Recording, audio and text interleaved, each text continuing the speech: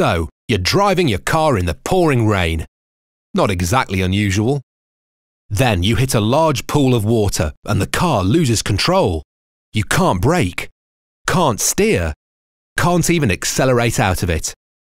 You panic. What's happened is, you're aquaplaning. Normally, the patterns or tread grooves in your tyre get rid of water on the road surface, but sometimes they can't cope, like when your tread is worn down and there's lots of water on the road. In wet conditions, a car's tyres can typically clear enough water from the road to fill a bucket in around 7 seconds. But as your tyre wears down, it's less capable of evacuating the water. The deeper your tyre tread, the better it can cope with wet roads.